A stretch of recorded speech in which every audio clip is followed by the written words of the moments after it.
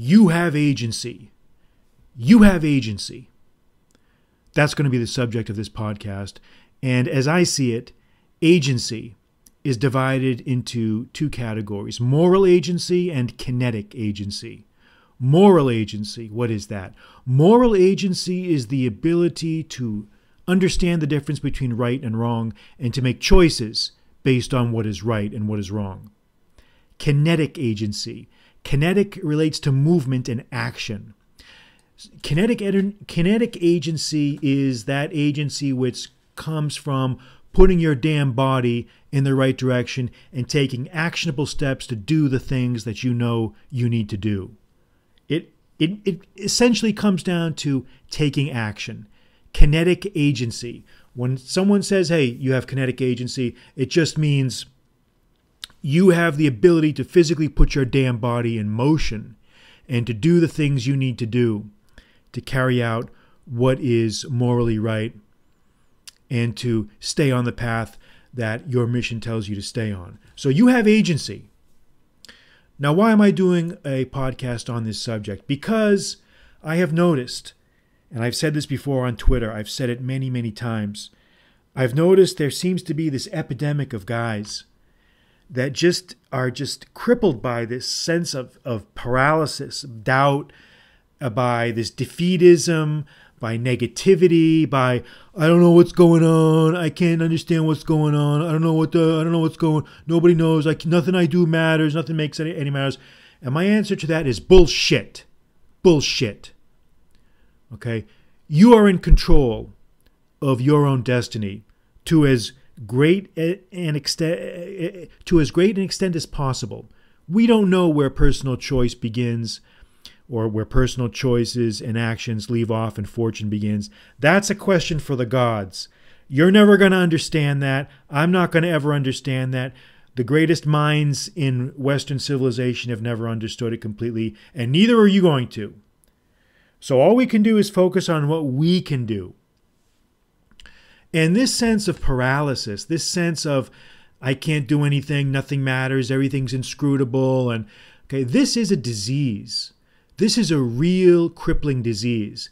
And I'm beginning to realize that this is being fostered in many ways by certain figures on the internet, and I think partly in collaboration with foreign intelligence services because they want you to feel paralyzed. They want you to take the position that everything is worthless, nothing matters, everything is screwed, everything's hopeless, because that's how they demoralize you, and that's how you become open to suggestion.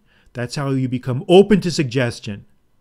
And we'll get into that a little bit later on in this podcast. But the point here is, the first thing to understand is that you are not a fucking twig in the Mississippi River just floating aimlessly down, doing circles in forever in meaningless eddies and whirlpools. Okay, you are not that. You are not that. You are not a tuft of grass in a fucking cyclone, getting tossed here and there, being smacked up against trees, houses, ground, whatever.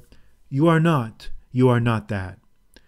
And to think that you are anything connected to that, to believe that you are in any way an approximation of that, is a terrible, terrible idea to introduce into your mind.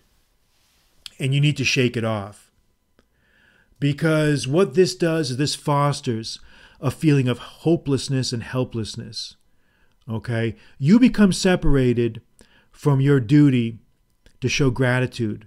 Gratitude for being alive, gratitude for being on this earth, gratitude for being able to work, gratitude for having friends, gratitude for having family. You throw all that away to focus on your own fucking selfish sense of victimization. And this is a terrible, terrible burden to carry. It's a self-destructive burden to carry because it has no bottom. There's no bottom to it. Because once you go down that road, you're going to stay on that road. And this feeling of a lack of agency, it lowers your morale. It lowers your morale. And I've seen people on Twitter saying, the situation is really complicated. We don't really know what's going on. There's a lot of variables. There's a lot of permutations. And you know what I say to that? I say, bullshit. I say fucking bullshit. We know. We may not know every detailed parameter, but we know the major outlines of what's happening with certain events. We know the difference between right and wrong. We know what's correct. We know who's getting oppressed. We know who's being victimized, and we know who's doing the oppressing. And if you can't see that, if you're willing to turn your back on that, if you're willing to ignore what's morally right and to throw in your lot with what is obviously and evidently corrupt and unjust and flying in the face of anything that's reasonable, then you're lost. Then you need to really check your soul and to check and see if you have a soul. But this is how it is. And this lowering of the morale, I think this has been going on in the wake of, look, it's only now we're starting to come out, supposedly starting to come out of this COVID bullshit that we've been involved in. And a lot of guys are crushed mentally, spiritually, maybe financially. It's hard, okay? And there are legitimate grievances out there. I have never sought to deny that there are not legitimate grievances out there against the system and against society, against the leaders. I've been the one saying from the beginning what those problems were. But the answer is not, I submit, to turn your back on your country, to betray your patrimony, to turn your back on your fellow countrymen, to slander them, to throw them under the bus, all to embrace some nebulous bullshit idea about how some foreign leader is your savior, this foreign leader who's going to somehow stand up to globalism and is going to save you and all this other fucking bullshit. Of course they want you to believe that. Of course their intelligence services want you to believe that because this helps them. Where do you think all this crazy corruption and leftist insanity came from in the first place? Where do you think this stuff originated from? You know the answers. But what you're willing to do is you're willing to embrace your bitterness, your sense of victimhood. You're giving into your negativity. You're giving into your negativity and your sense of immaturity. And instead of seeing the big picture, you're going to just throw in the towel and say, well, no one's ever stuck up for me. No one's ever done nothing for me. And everybody, I have not gotten anything out of them and everybody screwed me. And I said, well, you know what? Fuck you. Fuck you, okay? Nobody owes you shit. Nobody fucking owes you shit. If you're not getting what you want, the person whose responsibility or whose fault that is fucking you. And only you can change it. And the only way you're going to change it is if you cut off and cut loose from this sense of victimization, this sense of grievance. Because this is pussy shit. This is chicken shit, pussy, cupcake bullshit. And don't think for a minute that there aren't foreign intelligence services scouring the internet, scouring social media. And this is what they do. They want to sow these divisions and fragmentations in society. And what they do is they gravitate around certain figures and they feed and they stoke the fires and they stoke the fires and they stoke the fires. They've been doing it since the 30s and 40s and 50s. It's the same shit. But you don't see that because you haven't lived long enough to really get that big picture. And that's fine. These are some of the vices of youth. And I don't fault a lot of guys for it.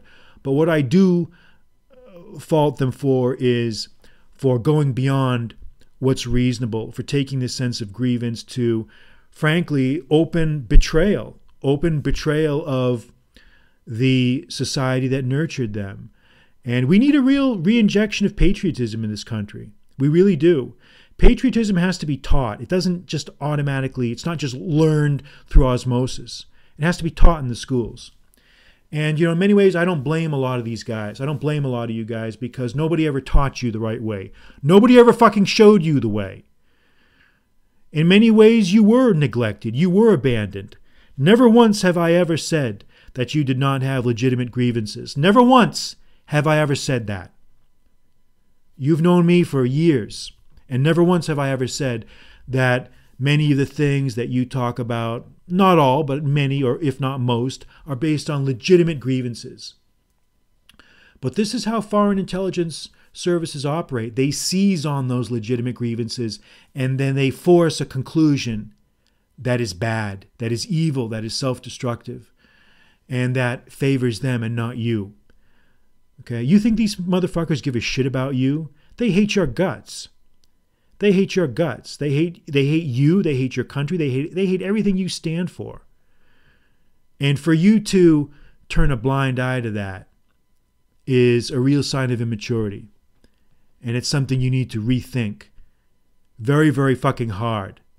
Because, there's an old saying, you better remember where your fucking bread is buttered.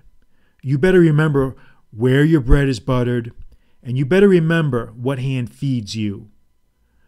Because, patience only goes so far. And when certain lines are crossed, there's going to be consequences. There's going to be fucking consequences. This is not a fucking joke here. We're living in 2022. Some serious shit going on around the world. And I've commented on that in Twitter. The Chinese government recently made an alliance with the Solomon Islands. And then they may end up putting a military base there. And isn't it amazing? This was the same Solomon Islands, of which Guadalcanal is one island, that was one of the major campaigns of the Second World War. We did not want, the U.S. and its allies did not want the Japanese military to establish a forward operating base in Guadalcanal. And that place had to be seized. That island had to be taken over. And here we are in 2022. And there are additional threats from hostile powers. And yeah, China is a hostile power. It's a hostile military power. If there's anything the past 2 years has taught us, that it is a hostile power. Now, it's much sneakier than the Japanese were. Much more devious, much more sneaky, much more willing to play the long game. But definitely an enemy, without a doubt. And if you can't see that, you need to really re-examine your fucking sense of geopolitical awareness. So, anyway, the point here is that you need to get in touch again with your sense of agency. You're not a fucking helpless twig. You're not some tuft of grass floating in a fucking wind tunnel. Okay? You're a man. You're a man with responsibilities, with duties, and with obligations. Responsibilities, duties, and obligations. Responsibilities, duties, and fucking obligations. And you have agency. You're not helpless. You can do things. You know what's right and wrong. You have moral agency and you have kinetic agency. You can make the decisions that are right based on what is right, and you can take actions based on what you know you need to do. And whether you're going to do it or not, that's up to you. Okay? And if you need any guidance on what moral agency is and how it shakes out, then look at the translations of Cicero's On Duties, On Moral Ends, and Tusculan Disputations that I've put out over the past few years, and you'll find everything you need to know between those covers. All right. So get out there, keep crunching, and get to work.